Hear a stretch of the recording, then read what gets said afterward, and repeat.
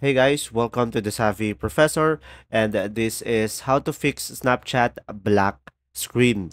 So guys, if you encounter something like this, which is a black screen, what you could try to do is just go ahead and go to the settings on your device. And then from here, go to the apps.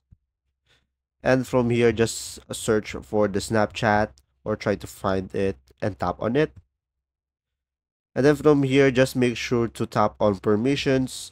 And guys, just make sure you have the camera toggle on over here, or even the microphone and even the telephone.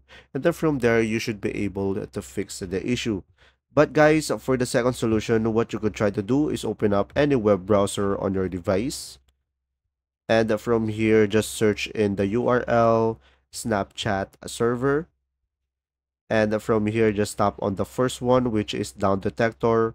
So guys, from here, maybe the black screen is happening because the server is down or the Snapchat server is currently unavailable. So from here, you will see the latest update of the outages of Snapchat. So for the third solution that you have is go to your Google Play Store and make sure you are running the latest version of the Snapchat. And when Snapchat have an update, you should be able to update it over here. And from there, you should be able to fix your issue, guys. And there you go. If this video was helpful, please like and subscribe, and thanks for watching. See ya.